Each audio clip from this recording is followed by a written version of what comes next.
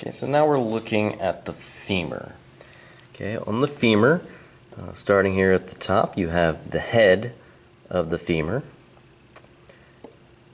The fova capitis is kind of this hole indention right here in the head. The neck, where the head starts to narrow out. Okay, then you have two trochanters. You have the greater trochanter up here on the top, and the lesser trochanter is this projection down here. Okay, the shaft of the femur.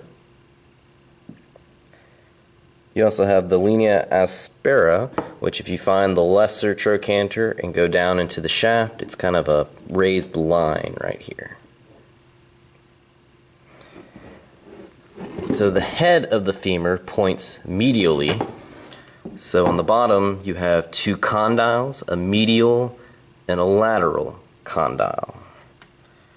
These are separated by the intercondylar fossa. Intercondylar fossa. You also have a medial and lateral epicondyle. So condyles, epicondyles.